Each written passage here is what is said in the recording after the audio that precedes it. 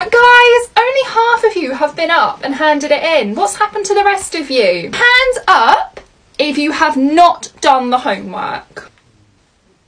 Those of you with your hands up, stay here at the end of this lesson because I'd like to have a little chat with you all. I know that homework isn't fun. I know you have to do it in your own time, but guys, I have to mark it in my own time as well.